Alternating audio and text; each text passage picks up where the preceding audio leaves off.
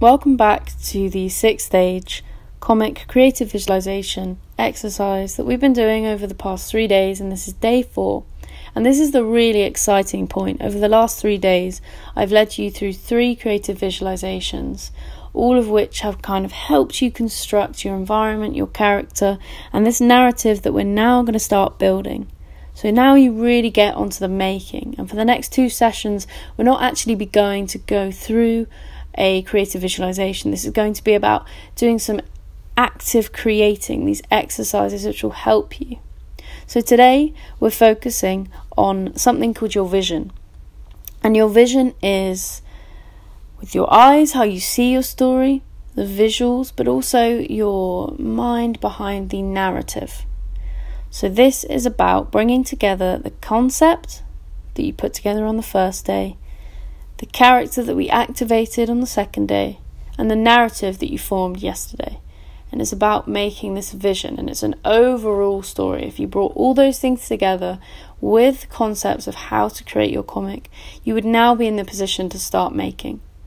So part of creating this vision is storyboarding, and lots of comic book artists will be familiar. Every comic book artist will be familiar with storyboarding, but for some of you who this may be your first time, storyboarding is a process where you create thumbnail drawings, which are small drawings of scenes, which are very much sketched. They're not final drawings, and they illustrate how you see your comic being put together. So each panel, you create a thumbnail, which is very loose, very creative, allows you time to, process these things and experiment.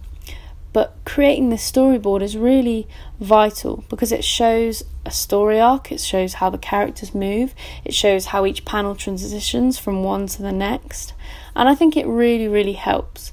And storyboarding is traditionally known as a technique in animation, but it can be brought in with comic book artists who might create thumbnail sketches of their entire graphic novel before even started.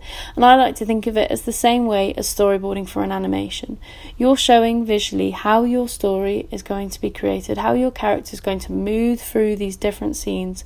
And this time, because it's a comic, you're thinking about it in terms of the pages and the layout and the construction, if there's text, and when there's going to be these high story arcs and when that character is going to become low again. So this is the exercise that you're going to do today. And I'm not really going to guide you through this exercise because I've explained what it is, and really it's just a creative process for you to go through. And I really hope that the last 3 exercises have taught you that the less you cling on to your expectations, the less you limit yourself, the less pressure you put on yourself, the more successful your outcome will become. So now, all I want you to do is pick up your notebook and spend maybe 5, 10, even 20 minutes writing out these storyboards. See your character. What is your story? Where is it? Who is your character? Are there any names? What's the start? What's the end?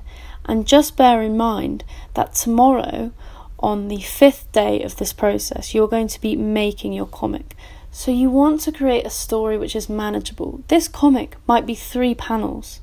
This comic might be 3 pages. It might be 4. If you have a whole free day tomorrow, you might dedicate more time to it. But just know that there's no rush, because even if you created a comic which is a 1-page set of panels today to make tomorrow, this doesn't mean that you can't revisit it and turn it into a whole graphic novel. There are no restrictions here, but just bear in mind that the actual making of this short comic is going to be a 1-day process. And within that day, you might only spend about 20 minutes doing it. So I'm going to leave you here with this and just let you have fun with it. So create that vision, make yourself thumbnail sketches, your storyboard, so that tomorrow when we come back and you're ready to make this comic, you have a clear vision of not only what you're drawing and the visuals, but what sort of story you're trying to tell. So thank you so much for joining me again.